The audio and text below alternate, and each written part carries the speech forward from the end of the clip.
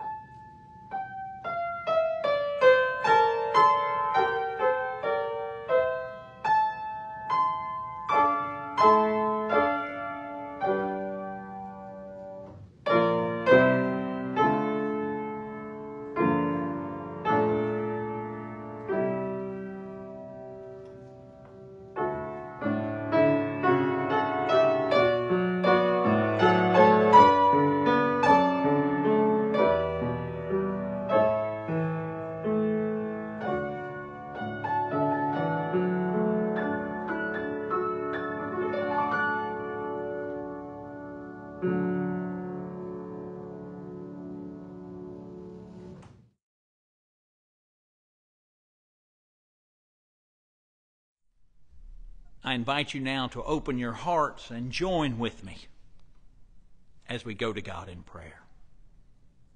Will you pray with me? God of all blessings, source of all life, giver of all grace, on this holy day, as we gather in your holy presence, as we gather in the place we now find ourselves, we pause to give thanks. With open hearts, we give thanks for the beauty of your good creation. We give thanks for the anticipation of new beginnings that this new day brings. And most of all, we give thanks for your grace that helps us become the person, the people that you call us to be. Oh God, we want to walk with you. Yet we recognize that right now the road we travel is filled with uncertainty. Yet we take comfort in knowing that you are the God of certainty. So we place our trust, our hope in you. Oh God, on this day, in this very moment, we pause and we remember the names of those in need. We voice our deepest prayer that you will meet each one by name and by need this day. Oh God, we pray for healing of and in the world. And so we open our hearts as together we now lift our voices and join in that prayer that Jesus taught us to pray. Our Father, who art in heaven, hallowed be thy name. Thy kingdom come, thy will be done on earth as it is in heaven. Give us this day our daily bread, and forgive us our trespasses as we forgive those who trespass against us. And lead us not into temptation, but deliver us from evil. For thine is the kingdom, and the power, and the glory, forever. Amen.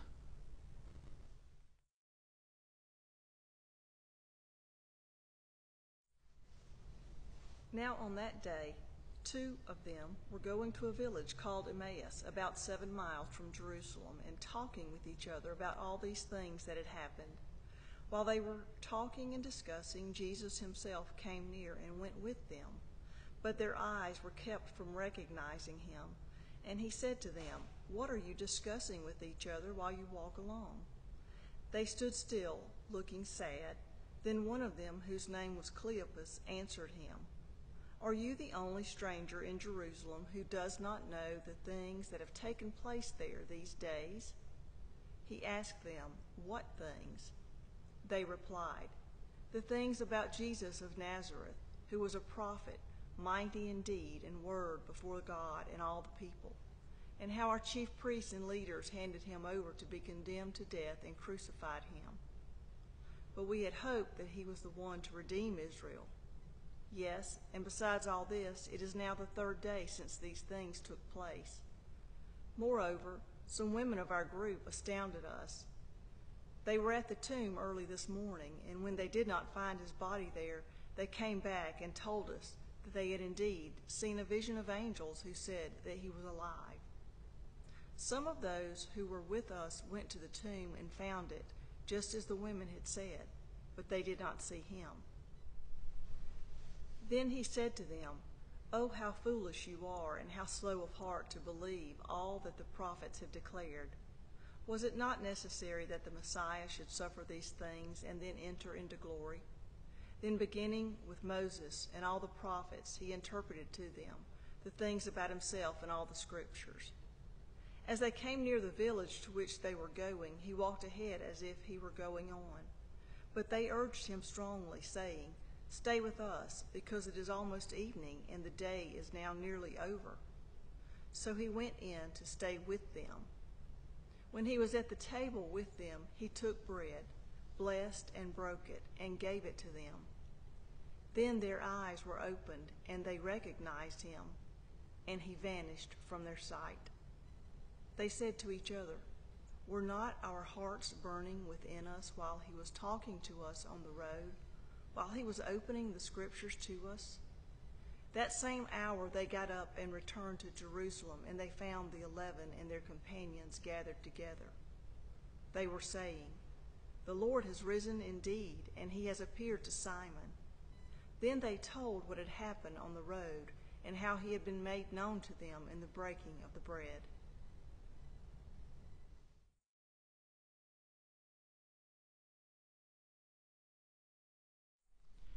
Our appointed gospel for this day is the likely familiar narrative of the road to Emmaus. the two travelers are on their way on the Emmaus Road, and it's there that they're joined by a third person. Now, we know that this third person is Jesus, but we're told that they have no idea who it is. And this person whose identity they don't know asks the two travelers, "So what are y'all talking about?" In my retelling of this narrative, Jesus is clearly from the South because of his correct use of the word y'all in asking that question. And so in answer, they say, "Are you the only one that doesn't know about Jesus of Nazareth and what happened in Jerusalem?" And it's then that they tell him. They tell him of the events that have occurred. They tell of Jesus, that he was God and that he was handed over and crucified and laid in a tomb. And then they say it's now the third day, and some of the women have astounded us. They said that they went to the tomb and he was not there. They saw visions of angels saying he was alive, and some others went and found it just as they had said, but they did not see him. I love how this part of the narrative is captured in the Message. It says it this way: "But now our women have completely confused us. Early this morning, they were at the tomb and couldn't find his body. They came back with the story that they had seen visions of angels who said he was alive." For me, that captures so well the uncertainty that it seems that they must have been feeling and experiencing. They had recited what had happened: betrayal, crucifixion, death, burial. They knew about these things deep inside. They had experienced them themselves. So they told these things with great certainty. But the resurrection they seem to tell with a bit of uncertainty. They said it this way: "Some of the women astounded us with this news. Some of the women completely confused us with this news." It's as if their heads comprehend, but their hearts are a bit different. There seems to be this uncertainty. Is he alive? So the road they were on was an uncertain road. It was a road of uncertainty.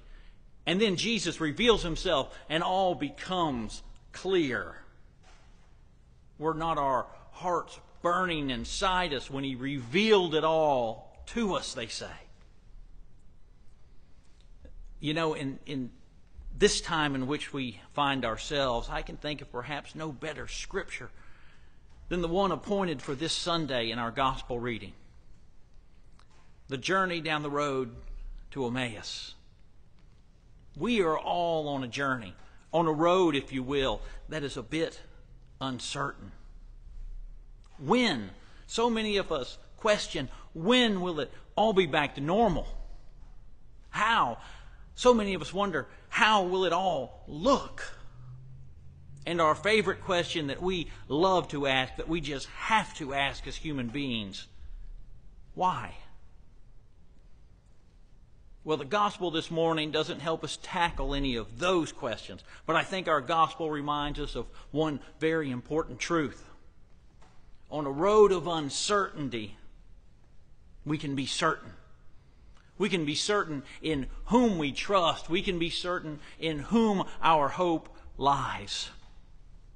It is in the God who is ever faithful, whose faithfulness is great.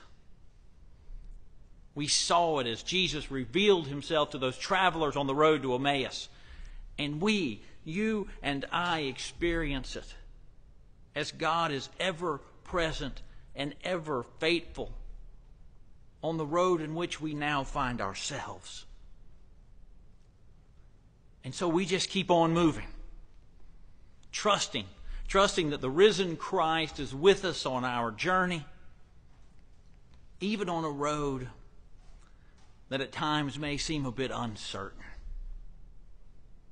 In the name of the Father, and of the Son, and of the Holy Spirit. Amen.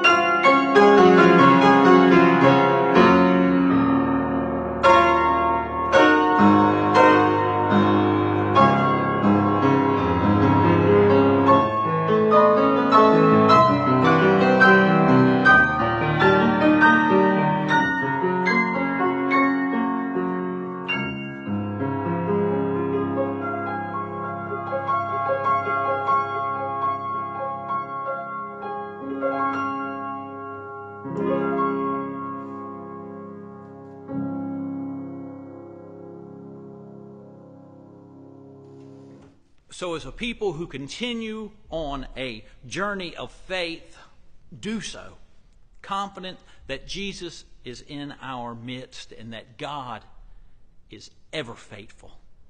In the name of the Father, and of the Son, and of the Holy Spirit. Amen.